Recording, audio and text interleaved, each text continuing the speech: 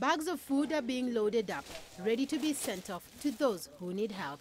There's flour, semolina, coffee, cooking oil, and much more. The operation, Straw Basket of Ramadan, delivers bags of food worth around $51 US, which can feed a family for about 15 days. Last year, we distributed 1,750 straw baskets. This year, it's 1,250. There is a big difference and an increase in poverty. Today, the team is visiting Merzouk Rekia. I did not make the request. It's my son who did it. He is like me, sick.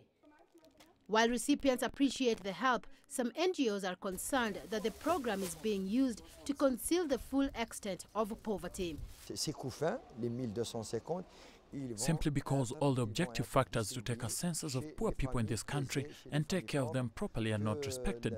And by its name we say Straw Basket of Ramadan, which means that if we really identified with poor people and take care of them, it's only for the month of Ramadan, and so the rest of the year they are not taken care of. Meanwhile, in neighboring Niger, Muslims face a particularly difficult Ramadan with rising food prices. The nation is suffering from soaring food inflation. Imported products such as rice, wheat flour, sugar and vegetable oil, as well as locally grown fruit and vegetables, have increased rapidly in price. Islamic leaders have called for traders to reduce their prices to help those who are fasting.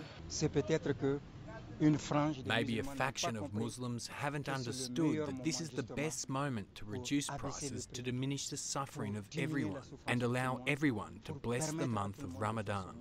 But sadly, we haven't understood because it's like outbidding is leading to soaring prices. Traders, however, have been quick to defend themselves. The early days of Ramadan coincides with a shortage of locally produced potatoes, yet it is a meal that is quite common in homes during Ramadan. We are forced to import, and thus the increase in price of this particular product.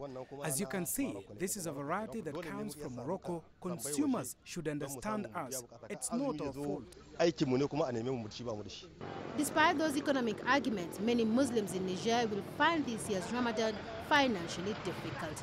Celestine Karone, CCTV.